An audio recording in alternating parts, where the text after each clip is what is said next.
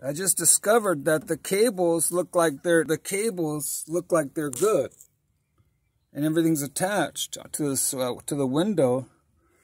But this actuator, the housing, just popped off because the screws fell out, which is really cool. Because if all I have to do is reattach it, then that means that I don't have to purchase a new actuator, which is a lot easier because it was a pain in the rear putting this window in, because it's kind of difficult because you got to take everything out and you got to twist it and turn it a certain way, and you got to really figure out the pattern before you install it, and you got to put it back on its guides.